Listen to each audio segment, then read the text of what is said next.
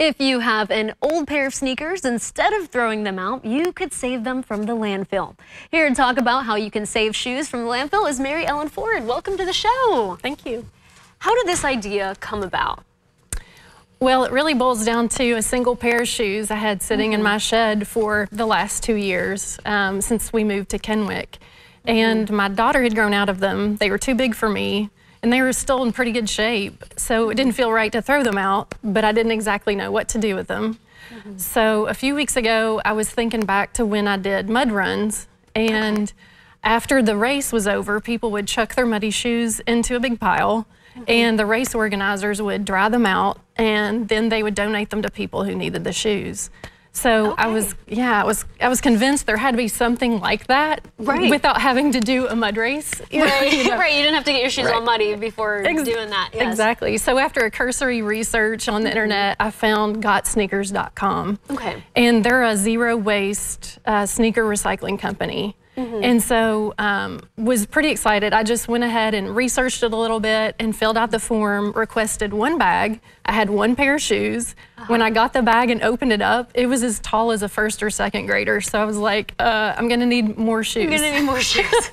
So that was when I did the post on Facebook to our Kennewick neighborhood page. And they've just been so generous, and family, friends, and neighbors have helped me fill up that bag as well as another bag. So I've had to since request more bags to fill them up. So how many shoes has it been so far?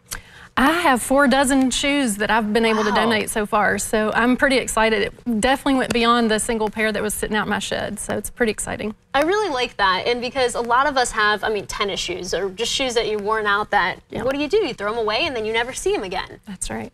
And now you can be giving them a good home. That's right. There's another option out there. And it's kind of an example of the circular economy.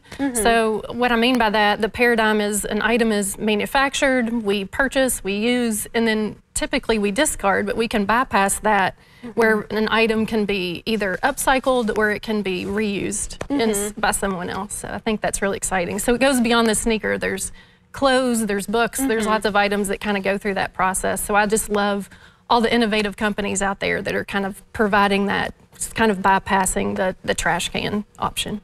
And I know you told me too, there's a book that you read that stuck with you. That was another piece of this. Yeah, and it's called The Story of Stuff by Annie Leonard. And I read it several years ago. It was probably a recommendation by my little brother. He's always a good source of thought-provoking titles. So it's all about the impact of overconsumption on our planet, our communities, and our health. And so it really has kind of shifted my mindset from thinking about out of sight, out of mind into the trash can to what happens when you put something in there. So, more times than not, I'm trying to consider the trash can as a last resort as opposed to the first option. So.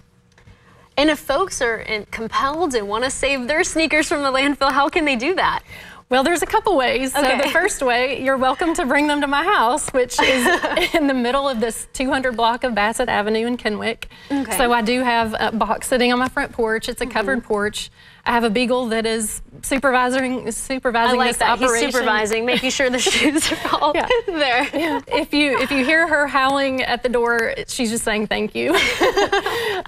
So that's one option. And then the other option is you can do what I'm doing, and I would encourage people to go to the website and sponsor your own sneaker drive. It's really easy. There's no cost. They provide prepaid shipping labels on the bags, so there's really no cost to do this. It's pretty fun. I like it. And do you have a goal now? I know it's already blown up, so do you have a goal of what you want to accomplish, or just the more the merrier? It's all gravy at this point, so I'm just excited. Again, I filled up that one bag, so from now on, it's just all gravy, so it's pretty great.